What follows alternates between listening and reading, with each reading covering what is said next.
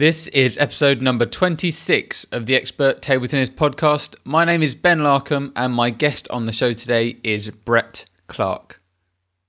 Now, Brett is one half of ttEDGE, the online coaching system, which was started a few years back by Australian player and coach William Hensel.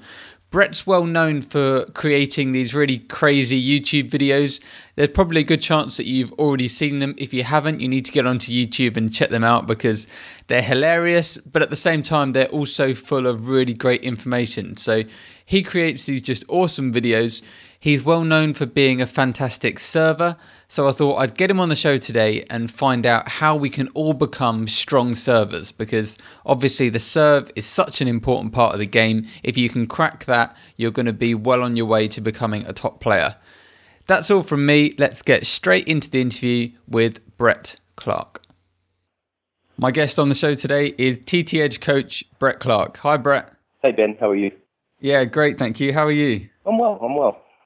You're currently out in the Philippines, aren't you? Kind of traveling around. Yeah, that's right. Staying in the Philippines for a few months. So yeah, and here, nice and hot. So basically, you're from Australia, and you used to play in the national team, and at one stage you coached the national team. Now you're kind of traveling around different places in is it the South Pacific? Yep, the Pacific in general. And that's not for table tennis. That's just for pleasure.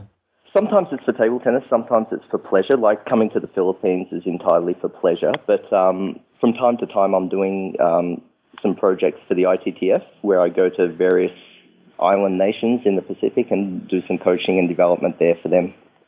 Great. So it sounds like you've got a pretty cool life. You're able to just move around, visit different places. Do you do kind of the majority of your work online and just from a laptop?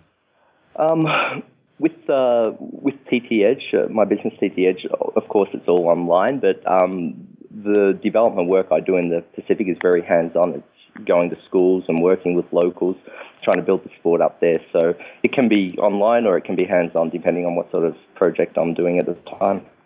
Okay, so it's a nice mix between still doing some coaching in person and then at the same time doing all of the ttEDGE stuff online. Absolutely. I enjoy both. I enjoy working with, kids out in the Pacific and so on, but I also enjoy just, getting online and making some videos and so on. So it suits me. The lifestyle I'm living suits me. I mean, everything always sounds a little bit better than what it is, of course, but yeah, it is enjoyable. ttEDGE has been going for quite a few years now, hasn't it? It was started by William Hensel. Do you know when he kind of kicked all of that off? William come up with the concept in about 2010, and it was probably sometime in around 2011 or 2012 where he really got the ball rolling with ttEDGE. So yeah, probably 3 or 4 years ago it really took off. And when did he get you on board? He got me on board about a year ago, or maybe a little over a year ago. Okay. And then how does that work? What's your role now in ttEDGE? Because I assume you and Will aren't together that much. No, we're not. Occasionally I'll go to Melbourne and do some filming with him, but because I'm travelling around, I probably do most of the work now. I make most of the videos, I communicate with the members and so on. So William's definitely taken a backseat role now. He's studying, he's doing an MBA, and he's also working for a law firm, so he's extremely busy. So I do most of the work now. Okay, so it's kind of like he's almost handed it over and given you free rein to kind of create what you want with it. Yeah, to an extent. I mean, he will be back and he will do some things from time to time, but at the moment his life's just gone in a totally different direction. So it's definitely my baby now. Yeah. Cool. And it looks like you're doing a fantastic job. I've really enjoyed all of your videos you've been sticking up on YouTube, and you take quite an interesting approach to coaching, which I think is really fresh when there's a lot of people producing videos now or getting into it, but generally it's just kind of step by step going through in quite a technical way. And you managed to add some humor and fun to it and use a lot of illustrations and different things to demonstrate what you want to get across. Is that something that you've always had in your coaching? Is that a nice way of calling me crazy, or I see that, like on some forums, people kind of call you the crazy table tennis coach. I don't know if that was the kind of the image you were trying to create for yourself. Yeah, definitely. I think if you add some fun, or you act a little bit, people tend to remember it more, rather than just basically, this is how you play a forehand. If you can add a story, or you can make a few people laugh, or even a few people hate you, I think that it sort of sticks in their mind. The messages you're trying to get across stick in their mind for years. As I said, even if they don't like it, they'll still remember it, sort of thing. So yeah, that's definitely the effect we were going for there. Yeah, I think it's brilliant. I mean, my wife is not into table tennis at all, and usually if I'm watching table tennis videos, she'll be trying to move to a different room. But I've showed her a couple of your videos just because they made me laugh, and she thought they were really great. So, I mean, if you're able to create videos that people that have no interest in table tennis are happy to sit and watch for a few minutes, and I think you're definitely doing something right. Well, maybe they just want to see someone going nuts. But yeah, sometimes it's a little bit embarrassing, and people get online and call you some names and so on. But it's all part of it. I mean, you polarize people. You expect to cop a little bit of criticism, but a lot of positive feedback as well. People sort of laugh, or sort of take some of the tips on board, and it's all worth it in the end. Brilliant. Now, I'm looking back at your kind of like history as a player. You played for the Australian team for about 15 years. Is that correct? Tell us how you started playing table tennis and how you managed to break into the national team. Well, that's a long story. So I started when I was perhaps 10 years of age, but not in any serious way, sort of just with a hard bat playing at home with my father.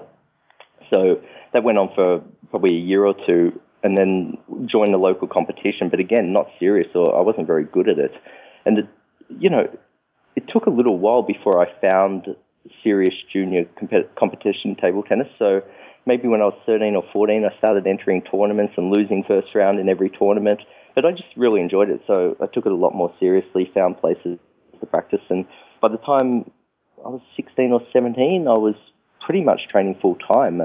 School was not very important to me, so I was practicing more than I should have been. And by the time I was 19 or so, I was in the Australian men's team. So to cut a long story short, obviously, but I wasn't a great junior, and I just worked hard to make the Australian senior team at a fairly young age, and that's basically it.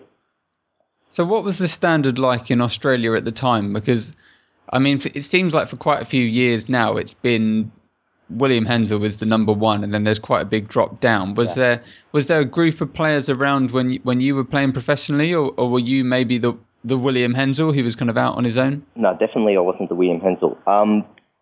There were probably 7 or 8 players about my level, which was somewhere between 200 and 300 in the world standard. Okay. And we were quite even. There was no standout players. We'd taken in turns of winning, and that was good because, I mean, when William came along, he was a step ahead of the other players, and, other players struggled to develop around him and so on. But during my time, the standard was very even, and when we played internationally, we were all sort of ranked very close to each other, even on the world rankings. And I think it was good for Australian table tennis at the time. Not that William's been unbelievable for Australian table tennis, but within Australia there hasn't been like fierce competition because he's been head and shoulders above the other players for so long now. Yeah. So what was your highest world ranking, Brett? I'm guessing 220, 222 rings a bell, but I didn't write it down. I don't have it anywhere, but it was something like that, and that was in the 90s. Okay, well that's pretty decent though. And you say that there was quite a lot of players around that level at the same time. Was I know Jeff Plum from Ping Skills is he that era as well? He was. He made the Sydney Olympics team. He was my doubles partner for the Sydney Olympics. That would have been one of the only times he played for Australia. He was thereabouts. He was always sort of 4, 5, 6 thereabouts, a strong player, but he wasn't in the team for any sort of substantial period of time. But as I said, very good player. Right. And what was the highlight of your career? I know you had quite a long career. Did you get like any particularly great wins against top well-known players? Highlights of my career, definitely being Australian singles champion, Australian doubles champion, with Jeff Plum, actually, at least one of those times in doubles. I won a silver medal at the Commonwealth Games in mixed doubles in Manchester, 2002. And Okay. I beat a couple of top 70 players. I don't think I'll mention their names and embarrass them, but I've beaten a couple of top 70 players at reasonably big tournaments and so on over the years, so that's probably it. Representing Australia at the Olympics as well, definitely put in there. Sure. And during that time, I think, were you coaching alongside the playing? Were you able to make a living playing professionally? How did it work? Because, I mean, being in Australia makes it a bit more difficult, doesn't it? Because you're not able to just kind of, players from England can quickly nip over to Germany and play in the professional leagues, but Australia is kind of a bit out there on its own. Yeah, absolutely. So I started coaching pretty much full time from the age of about 19, which is incredibly young and in a way a sellout, from my own practice. I basically stopped training when I was 19 and my training was just coaching for money, obviously. And yeah, almost my entire adult life I've been coaching in some way or the other. So even when I went to Sweden, played in Sweden, or Germany and played a bit there, I was still coaching. They sort of picked up on the fact that I was a coach and used me to coach juniors within clubs that I was at. So I've always been coaching in my adult life as well as playing, and it definitely sort of impacted my playing performance. I maybe could have reached a higher ranking or whatever, but I didn't mind. I really enjoyed coaching, so it wasn't a big deal for me. Sometimes I enjoyed playing more, sometimes I enjoyed coaching more, just depends on where I was at. So it's certainly not a complaint, but there was more money, to answer your question, there was more money in coaching than playing, that's for sure. Yeah, that's the problem for a lot of people. Yeah. Would you say that the coaching had a negative effect on your kind of elite level playing and performance? Oh, definitely. As I said, I stopped training at the age of 19 when I was 200 and whatever in the world. So, that's sort of when you're in the box seat to train hard, improve your world ranking, hopefully move up to the top 100 like William Hensel achieved. And I never took a shot at that. I was always coaching. And I was still playing for Australia at, world championships or Commonwealth championships and Commonwealth games and so on. But my day job was coaching. Okay. So you reckon that's really, you had to make a choice between, do you want to go for it as a player and just focus on that, or have kind of a more secure life and income combining the playing and the coaching, and you chose the coaching option? Yeah, absolutely. I mean, it was more immediate than that. I mean, you need money to survive. So, even if I took a shot at becoming a top international player, there was no guarantee of, I didn't necessarily have the money to pay the bills the next week. So, coaching was a necessity. And as I said, I always enjoyed coaching, so it's certainly not a complaint, but it's something I more or less had to do to get through. My playing level wasn't really high enough to make a living playing in Europe. Yeah. Okay, now what you're kind of famed for in the table tennis world, alongside your crazy videos, is your services, Brett. You're well known as having really dangerous serves. How did that develop in you as a player? I think then to an extent I was obsessed with serving from a young age. Like around the age of 15 or 16, I started just grabbing a bucket of balls and practicing my serves, and I'd go home and I didn't have a table, so I'd serve along the floor and try and bend the ball around corners. I think that, had a really big impact on my serving. Then when I was 18 or 19, I went to China for a month and served every day with Chinese players, really good Chinese players, watched what they were doing and, learned some technique there. And I've always just been extremely interested in the mechanics of it. So it allowed me to put in a lot of hours on the table without getting bored. Yeah. So, a combination of understanding the techniques from a fairly young age and maybe having some talent for it and just enjoying working on it.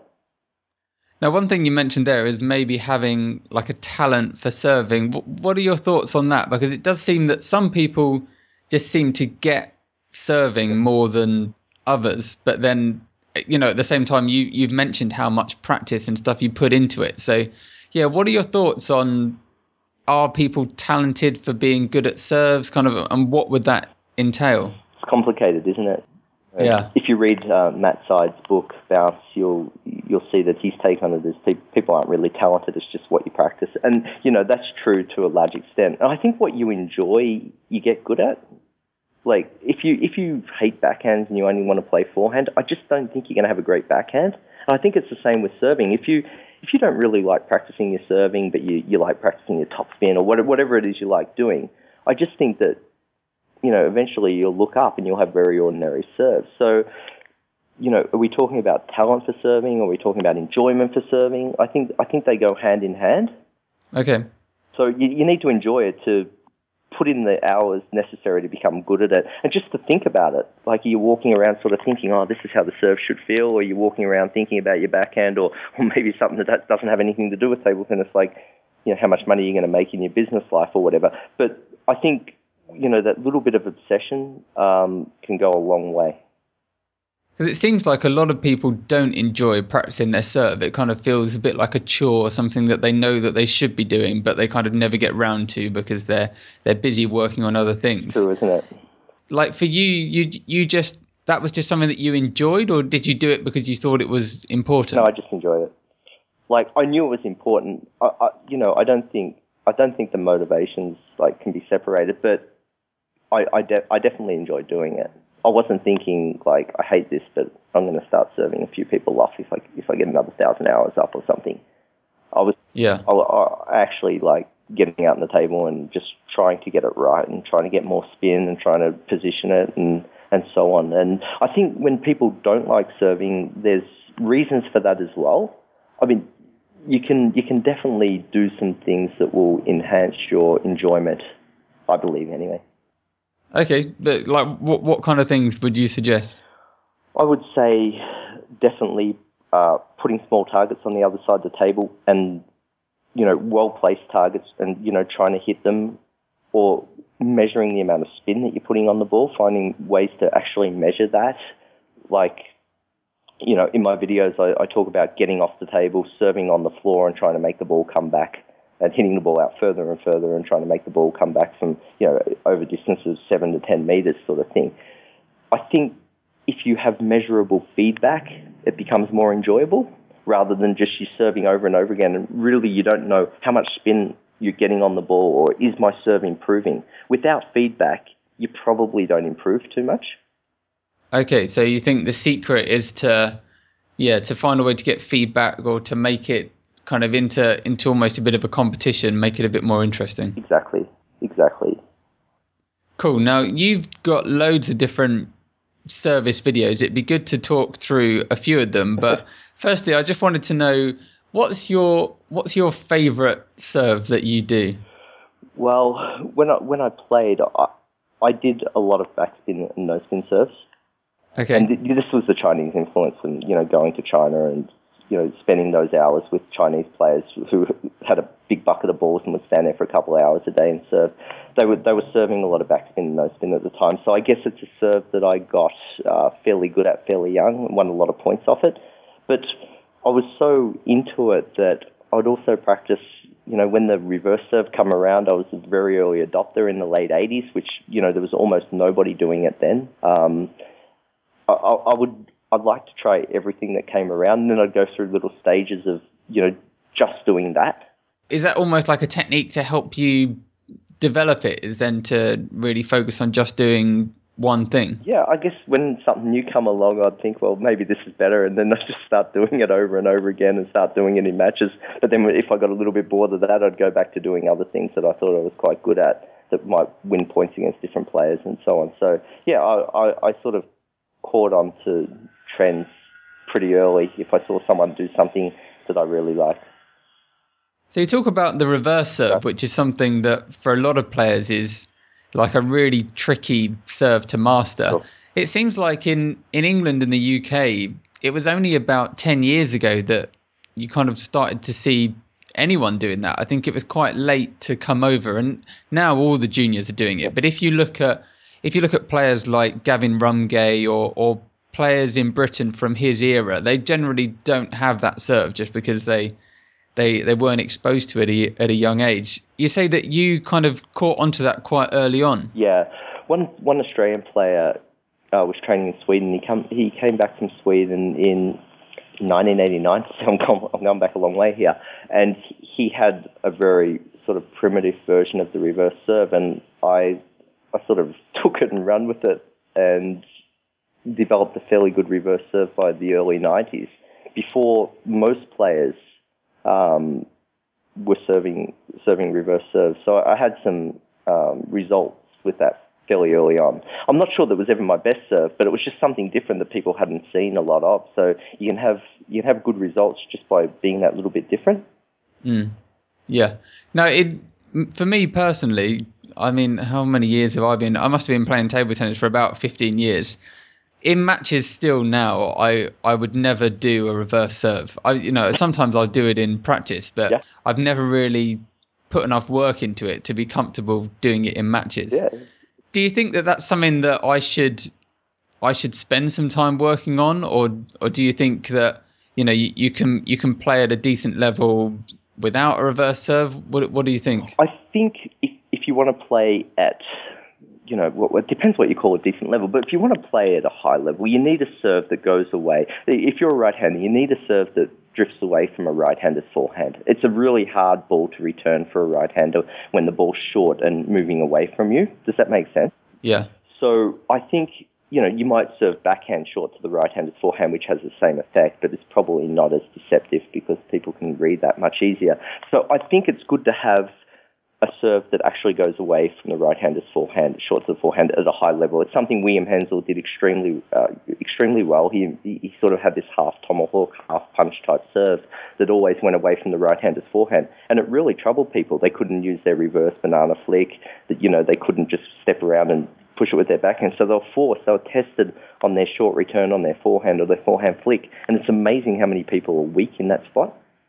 Yeah, so people have got used to returning one type of side spin. Yeah. You're saying if you're then able to do the other type, you can their shot that works so well against your standard pendulum serve can their return all of a sudden is a lot weaker. Yeah, look at a player like Timo Boll. He serves a regular pendulum serve with obviously it has variations on it, but it looks fairly simple. Then he has a reverse serve.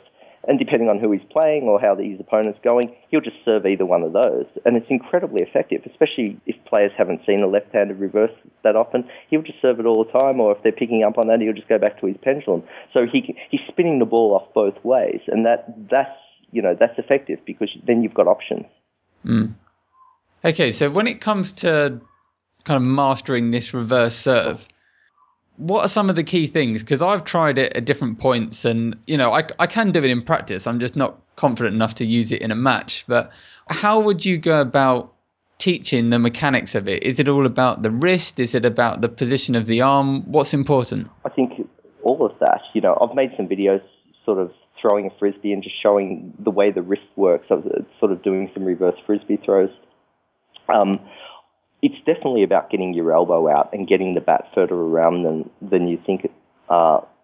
Just when you're lining up the ball, like a lot of people start in their regular pendulum position and think, okay, after I throw it up, I'm going to get around the side and do a reverse. But you don't really have that time, and then they end up just sort of pushing at the ball or getting no spin, and then reverting back to using their pendulum serve again. And from what you said, if you've got a reverse serve but you can't sort of use it in a game, you just have to commit to doing it, especially in practice. Yeah. You just got to say, I'm going to play for a week and I'm just going to keep serving reverse serves. I don't even care what happens in these matches, because it's very difficult if you just serve, say, 7 pendulum serves in a tight match and then you think, okay, now I'm going to pull out the reverse. It's just not there. Yeah. It's just not there. You just can't recall that serve, in those moments. But if you're doing it often, it's just so much easier to recall it. So I'd definitely say, if you're working on a serve, just start doing it.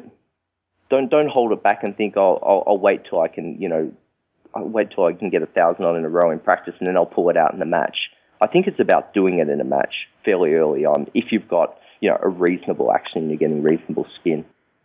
And when it comes to kind of getting yourself down into position and setting up for this serve, are you saying that you're starting in a different position for the reverse serve than you would for a standard pendulum? In a major way. So your elbow needs to be well out to the side. The head of your racket almost needs to be pointing back in at your stomach. Now, that's how far around I would say that you need to start. At least when you start, that's what you need to be doing.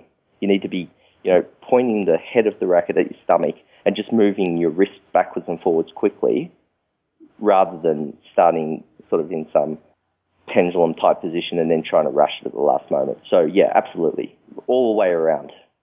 So that means that the opponent pretty much knows that a reverse serve is coming, don't they? Definitely.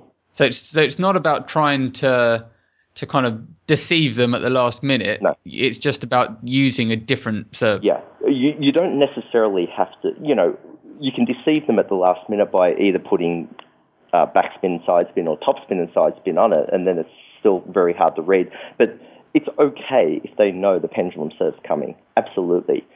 And I think what you're getting at here is, if the player knows, then it sort of loses its effect. But I totally disagree. Like, I think that, this is what causes people to have a poor reverse pendulum serve when they think that, it needs to be a surprise. I don't think it needs to be a surprise. Some of the good Russian players over the years, Kuzmin comes to mind, and some others, like, they just stand in that position and it's coming, but it comes in like a hand grenade. So there's not much you can do about it, even if you know it's coming. It's so spinny and so deceptive that it doesn't really matter if you knew it was coming or not.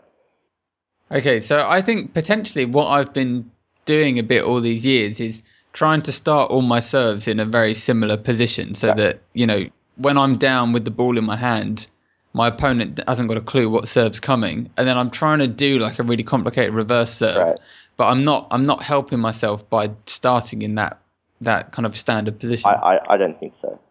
Yeah. Okay. Well, maybe that's something that I can just start to practice, is just not worrying about trying to confuse them and just concentrating on serve. Have a look at a player like Marcus Freitas or someone like that, and ask yourself, at what stage did you know he was going to serve that reverse serve? Or I was watching Jens Lundqvist play against Zhang Jike the other day in the Swedish Open. I mean, he just served a reverse serve, and it was obvious he was going to serve a reverse serve every serve for the match. Okay. And he was serving it short to Chinese forehand, and he won the match. I mean, I knew he was going to serve a reverse serve almost every serve for the whole game, and so did Zhang Jike, but it was still too good in the end. So what I'm saying is, don't be afraid. Just get around there and make sure you serve it well, rather than surprise the person with it. More about the quality of the serve than trying to surprise them. Yeah, absolutely. The quality of the serve is crucial. Cool. So were you one of those players that when you were playing at your best, that other players kind of refer to you as, oh, all he's got is serves? Do you know what I mean? There's kind of absolutely. Where they kind of talk down about your ability because your serves are really strong, and maybe the rest of your game isn't as strong as them, but you're still beating them. Oh, absolutely. I remember one in juniors, one kid that he doesn't even play anymore, and I'm going back 20-something years here. I still remember a kid saying to me, like, imagine if you actually had a forehand and not just the serve. Yeah. So, yeah, I mean, that sort of stuck with me, the guy with the serves that, if you can get past that, you should be right, Because I've always found that, I almost look at it the other way around. Like, if you've got people, because there are a few players in England that people say, oh, they're not any good. All they've got is some good serves. But really, if that's got to be such a compliment, because that's basically saying that, well, you should be at this level, but because you've put some work into your serves, you're actually at a much higher level than you would be at otherwise. Well, it's an important part of the game. It's a really important part of the game. Serving and returning are definitely the two most important parts of the game. And I think people don't realize just how well the Chinese receive, especially. It's never really discussed, the fact that their receiver serve is amazingly strong, and their serves are strong as well, and that's where they're winning a lot of points. You watch the highlights and you see the big topspin rallies and around the nets, and you think that's how they play. But really, for a long time, they've been serving and returning people off. Okay. Starting with the Europeans lately. So it's way underrated, serving and returning. That's for sure. Cool. Well, what I'd like to do, kind of as we close, is talk a little bit about about ttEDGE, the system, how it works, kind of who the typical member is, and what they get as part of the package? Because I know you've got the videos on YouTube, but the whole ttEDGE system is kind of closed off in the back end of the website, isn't it? Sure. So ttEDGE is a membership-based site, and basically I can't even think, there must be getting close to 300 instructional videos on the site by myself and William Hensel. Lots of series about, how to learn all the different serves in table tennis by both myself and William. Both of us go through a lot of the basic shots and some more advanced shots and so on. What I try to do, though, is I try to encourage members to actually tape or video their own play and send me through links to that video, and I'll send them back emails with, and people don't see this because it's all sort of done privately, but I'll email them back some ideas, or I'll, pause their video and show them what they're doing at different times and give them some things to work on. So there's that aspect as well. And that aspect is definitely underutilized. People are quite shy. Like, you say, send me through video, they'll say I'm having a problem with my forehand. You say, send me through the video, and then they disappear. But a lot of people take advantage of it as well, and I think they're the people who get the most benefit from ttEDGE now. Apart from the library that exists and, reasonably constant updates to the library with new videos, the people who get the most benefit are definitely people who send me video of their serve or their forehand or backhand, whatever it may be, and I give them feedback. Yeah, so instead of it just being them watching and trying to copy, you're actually able to tweak what they're doing if they're happy to send in video. Absolutely, yes. So is that something that you offer just as part of the membership? There's no extra cost for that? There's no extra cost for that. It's not something that's sort of advertised, but every time somebody contacts me, that's exactly what I say. I say, send me through the video, and often they'll say, I don't expect a free service or whatever, and I say, no, it's actually part of the service. You can feel free to send me through your video footage. So, yeah, I mean, maybe I should advertise it more, but for members who might be listening, send me through video. To me, that sounds like a really brilliant service, because then it becomes more like they're actually working with you one-on-one as a coach, instead of just, learning through your videos and then kind of being left to sort it out on their own. Yeah, I think it's the future of online training. I think it needs to be more interactive. I mean, occasionally I'll set up a webcam, or someone will set up a webcam in their shed or wherever they're playing in their basement, and I'll actually sit there and say, okay, play some forehands now, and try and tweak their game. It's not perfect because the internet's still not, as good as live footage, but it's pretty good. I mean, I did a couple of hours of that this morning with members, so occasionally I'll do that. Obviously, I've got limited time, so I can't do that with, potentially hundreds of people, but I would definitely be prepared to do it with some people, depending on the circumstances. But I definitely watch video they send me through, just a couple of minutes of backhands and forehands, and draw stuff, take some snapshots, draw stuff on the screen, and say this is what you need to be doing, and so on. Sounds brilliant. Now, one guy that I've worked with a little bit, and I know that you've produced some videos with, is Andy Couchman. Sure. So how's that going? He's I've mentioned him in the podcast before. He is a guy from the UK who's trying to get himself a top 600 England ranking in 3 years, starting as a complete beginner. I think he's about 6 months into it now. And you've produced some videos looking at some of his strokes. What kind of things have you been helping him with? Because I think he's a really good example of your typical adult beginner. Well, Andy caught my interest. I actually approached Andy because I knew that he was doing a 3-year challenge where he wanted to eventually get a UK ranking. It's not unlike your series from last year, the Expert in a Year series. So I was we called it like a more realistic version of Expert in a Year. Right. So yeah, that's exactly what it is. So I contacted him and said, look, you're a member. Start sending me through video. If you're happy, I'll make some public videos with footage of yourself, so you can learn from the feedback. Plus, other members can learn from the feedback, and that's another aspect of ttEDGE. I like it when people say you can use the footage, so I can make a video that not only that person watches, but potentially thousands or tens of thousands can watch over the years and learn from as well. Now, as I said, people are quite shy. Like they will send you a video and say, this is just private, just between us. Can you show me X, Y, Z? And that's fine. But Andy's sort of one of those guys who says, yeah, if other people can learn from my journey, then even better. So I made maybe 2 or 3 videos with him. It's fallen off a little bit. I was just in Egypt for the World Cadet Challenge without internet access and looking after children and so on. But we'll get back into that really soon. So do you see in Andy kind of, when you look at these players, the things that they need help with are often quite similar between different players. So that's why if you make a video showing Andy what he needs to do with his forehand, there's probably going to be loads of other ttEDGE members that are making the same mistake and able to learn from your feedback to Andy. Well, that's the idea. I mean, I hope that's the way it works. I mean, it's not really proven. Online training is very new, as you know. But I hope it works that way. I hope people can relate to his journey and the common mistakes that he's making, and, you know, they might be playing their forehand in a similar way or similar way to others who are being analysed, and say, oh, okay, yeah, that makes sense. I'm doing that as well. I can learn from this video, even though it's not about them. So, yeah, the answer is yes. So I'll test your memory. What are some of the things that you think you can see in Andy that he could do with improving? Definitely. We've talked a little bit about serve, you and I, but definitely his serve. It looks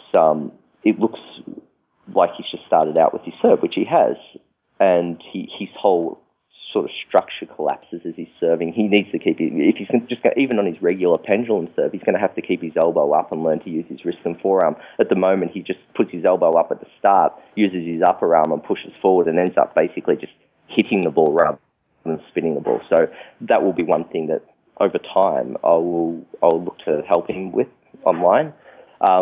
His backhand, he sort of just holds his thumb up the middle of the rubber and sort of just pushes out and uses his upper arm again and just lets it rock backwards and forwards rather than putting his elbow out to the side, using his wrist and forearm and playing consistently in that way. His forehand's developed, looks good. His forehand topspin, but when I see him play in a game, he just doesn't use it. He just basically hits. So, as I said, I've just started with Andy. This is part of his 3-year journey, so hopefully I can have an impact there. But certainly I don't feel like I've had a major impact thus far.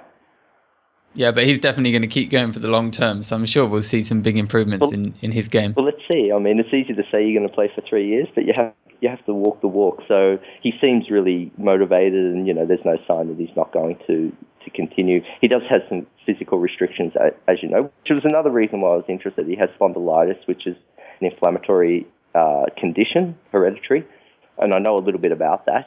So I was sort of interested to work with someone who's also got some restrictions there as well. Yeah, see if you can overcome it. Yeah. Now, one question I wanted to ask you was, has there been any big success stories through the ttEDGE system? I know you say that all this kind of online coaching is quite new, but have you seen any players that have kind of learned predominantly through the online coaching and have actually gone on to really improve and see some big jumps in their level? I've seen people send me through video, and I'm not going to name them, who play with very nice technique after watching the videos and some conversations and so on. I've seen, like, as far as massive improvements with results, one player in the US has moved he's quite a notorious person on different forums and so on. He's moved his rating up quite nicely, and I've worked with him quite a lot over the last year, but I certainly don't take full responsibility for his table tennis. He's done a lot of other things, and he's also, you know, he's the one going down there training every night, so, you know, I'm not taking responsibility for other people's results. But yeah, definitely seen some improvements in people's strokes. You know, how much that sort of converted into real results in tournament play, I'm not always sure of. But yeah, well, hopefully we'll find out more down the track as time goes on. Yeah, so I guess technique in particular is probably the easiest to get across and see the changes through the use of video. Yeah, online training has huge challenges. You know, you can show people how to hit a backhand and forehand, but what from there? How do they, you know, implement that into their game? How do they, you know, take that from their basement and apply that at tournaments and so on? And how can you be a part of that? How can you help people to take that step and put it into match play and so on. These are huge challenges, and I'm not going to sit here and say I have all the answers. They're things I think about all the time, and things I'll be working on over the next few years. But I don't profess to have every answer to online training at this stage. Yeah, but it's an exciting time because obviously as technology improves and more people have got access to good video, it means that you don't have to find yourself within a 10-mile radius of a really brilliant club in order to get access to top coaching and technical instruction. Yeah, that's true. And as time goes on and the internet speeds up, I mean, you can position a camera in people's basements and be effective whilst they're playing against a robot or a training partner. I think it's always going to be better to do one-on-one training in a hall, but that's expensive. That costs, I don't know what it costs in the UK. Maybe it costs £30 an hour, whatever it costs, right? That's expensive. Yeah. Whereas online can be cheaper for obvious reasons, and you can have a 10-minute session with somebody rather than an hour.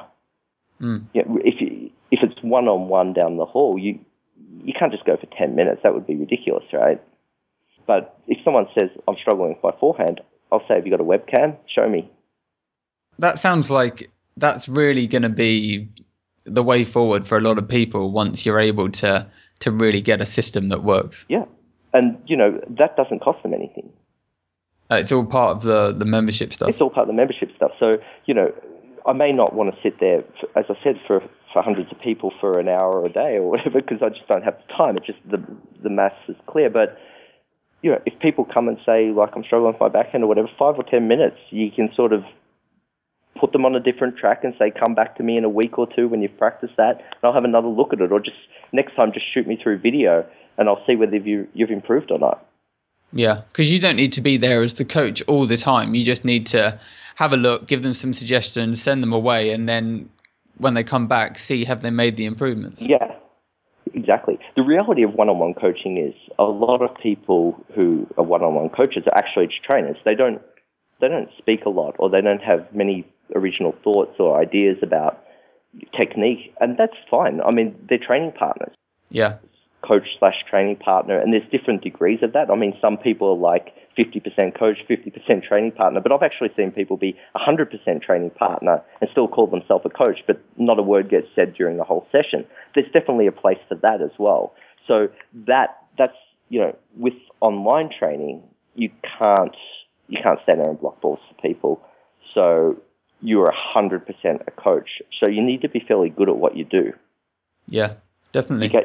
You can't be clueless if you're just coaching online. It actually requires greatest. Or you could, but you'd be exposed very quickly. Oh, you'd be exposed extremely quickly. Whereas a training partner doesn't get exposed as quickly because they're providing a quality service, even though the name of the session may be marginally wrong. They're still providing a quality service to the client. Money's paid. It's all fine. That's fine. I've done that before.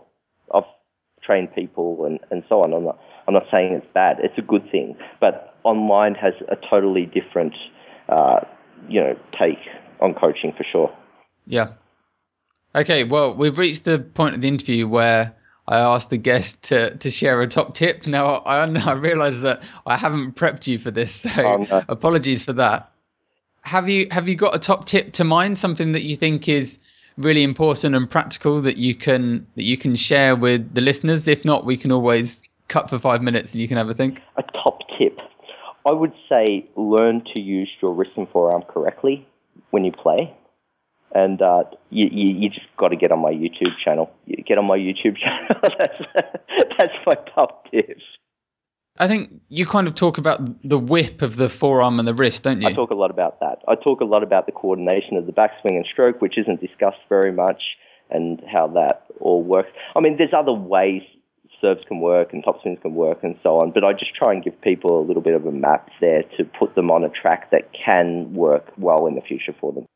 So I would say my top tip is get your technique right and especially work out what's actually going on. Elbow position, wrist and forearm. Because that's kind of the fundamentals of a lot of different strokes and serves. Yeah, absolutely. Like your elbow position, like you can see with the Chinese, they've got their elbow way out to the side these days. They've really develop their backhands by, not having the elbow stuck on their right hip, but having way out to the side and so on. So, yeah, elbow position is crucial as well. Now, just briefly talking about that, one thing that I've noticed when I've been coaching different beginners is that some people can naturally or whatever, they're able to throw a ball, throw a frisbee, kind of like whip a towel, all of these different strange actions and emotions that they've somehow picked up. Other people, just for whatever reason, aren't able to do that. They don't really have the correct technique for throwing a ball. They've never really done frisbee. And what I find is that the ones that can naturally throw a ball, 100 yards and make it look easy are the ones that are able to do a forehand topspin kind of and pick it up really quickly. And the ones that can't do those other things, they're not able to kind of like whip a towel because they're just kind of flapping it around, right, are the ones that then struggle with the serve. And it's because it's what you talk about, this wrist and arm action and kind of getting that whip and kind of the loose acceleration. That's kind of something that's key in so many different sports and techniques. Of course it is. Of course. A couple of months ago, I was in the Cook Islands. You'll have to Google it if you don't know where it is. But I was in the Cook Islands, and one boy from an island of 400 people, I took him out the back, and we threw some boomerangs just for fun. I took some boomerangs over with me, and he had a perfect technique for throwing a boomerang. And, it's no great surprise that he had perfect technique when he plays table tennis as well. It's all sort of the same, where the kids who can't throw a boomerang, which is very similar to throwing a stone or a tennis ball or whatever. The kids who can't do that just really struggle to learn, good backhand and forehand service technique as well. So what you're saying is completely correct. It's all interconnected. And a lot of these skills are learned at a very young age where kids will play other sports, and those lessons, those abilities are sort of transferred into table tennis as well. How to use your arm correctly, to throw a ball, play a topspin, whatever it is that you're doing. So you're 100% correct. Yeah. Or another one, actually, I just remembered, is like skimming a pebble. Those sort of things. Exactly. The kind of, like that's, it's something that, it's just a technique. But once you've got that technique is exactly the same for, getting the heavy backspin on a serve and stuff. Skimming a pebble is exactly the same technique as you want to be using for your backspin serve. There's almost no difference. It's the same. It's also the same motion that you would use in baseball for a round arm sort of field throw. I don't know what they call it in baseball. But they use exactly the same technique in cricket, an outfield, throw. Yeah. Where they throw around. It's the same technique. Your arm works in exactly the same way. So, and this really seems to be why, they talk about sporty kids and unsporty kids, coordinated kids and uncoordinated kids. And, it's no coincidence that the kid that's able to skim a pebble is also able to throw in cricket, and they can also serve in table tennis. And you show them the technique and they can do it instantly. Whereas the kid that doesn't know how to throw a ball, no wonder they're not able to master the serve either. Correct. A lot of those building blocks for, these technical aspects you're talking about, that they are put in place before the age of 12. So, after the age of 12, you tend to just be able to manipulate old skills, whereas before the age of 12, you can actually learn new skills. It's a bigger topic, obviously, and we might not have time for that today, but, that's why it's super important that kids play a variety of sports and do a variety of activities before the age of 12. So it actually helps. If you get a kid to play table tennis, it really helps if he's played soccer, cricket, whatever form of, racket sport, whether it be tennis or squash or whatever. He's climbed trees, he's thrown stones and skimmed balls and all of that stuff adds up. Yeah. So, yeah, unfortunately, a lot of those kids might go on and continue to play football or soccer, and you might not get them to play table tennis because they're gifted, well, not gifted, but they've got the skills to move forward in other sports. But they're the type of kids you want. You don't want them to have to learn new skills after the age of 12 or 13. You want them to have those skills before the age of 12. Sure. Well, it's been fantastic talking to you, Brett. This is the kind of stuff that I really like thinking about and discussing. And, there aren't loads of coaches that are into this. There's lots of coaches that really like kind of all the table tennis stuff. But, the whole thinking a bit more outside the box and getting a bit bigger is what I love talking about. So thanks for joining me on the show. It's been fantastic. I really appreciate you having me on, and good luck with your coaching. Cheers. Thank you. Now, finally, if there are people listening that would like to reach out to you, ask you a question, maybe thinking about joining ttEDGE, have you got kind of a social media account or an email address that's best for you? They could contact me at Brett, BRETT, at ttEDGE.com. I don't really have a Facebook. Well, we have ttEDGE has a Facebook page, which is Table Tennis Edge or ttEDGE. Okay, so email's probably best. Brett at ttEDGE.com. Sure. Great. Okay, cheers for joining me, Brett. It's been brilliant talking to you. Thanks. Really enjoyed it. Thanks, Ben. Yeah, cheers. See you later. Bye. Bye. A big thank you goes out to Brett for joining me on this episode of the podcast. Really great information there. Loads of tips that I'm sure are going to help you improve your serves, and that should have a big impact on your general level in table tennis.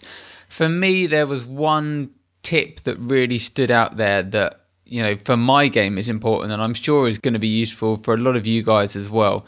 And that's the idea of not trying to deceive your opponent in terms of what serve's coming, but instead focusing on using the spin for the deception. So what I mean by that is, you know, when I've been doing my reverse serve, I've always been trying to have it look at the start when the ball's in my hand as if I'm going to do a pendulum serve, and then at the last minute I do a reverse. And I kind of do the same thing when I'm doing like a tomahawk serve. I try and make it look like I'm doing a pendulum serve, and then I try and surprise them by throwing in the tomahawk. And what that does is, one, it makes the serve a lot harder to do because you're not starting in the correct position.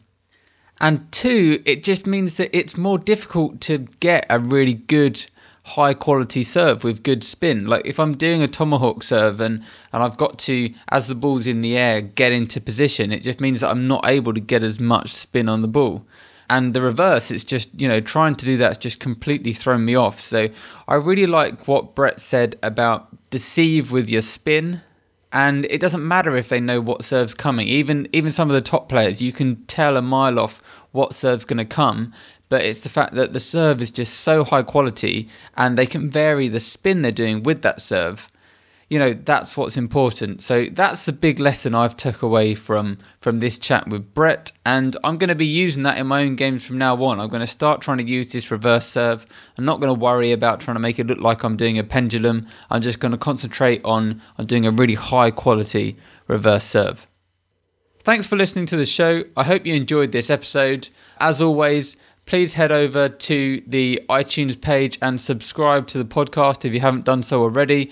You can also leave us a honest review on there. I'd really appreciate that. If you can continue to share these episodes on Facebook and Twitter with your friends, that would be really appreciated. The show is continuing to gain in popularity. Recently, we've been seeing kind of 200 views every single day, which is brilliant. That's all thanks to the efforts of you guys sharing the show. I'll be back next week with a brand new episode of the Expert Table Tennis Podcast. Thank you so much for taking the time to listen to the show today. I'll see you next week.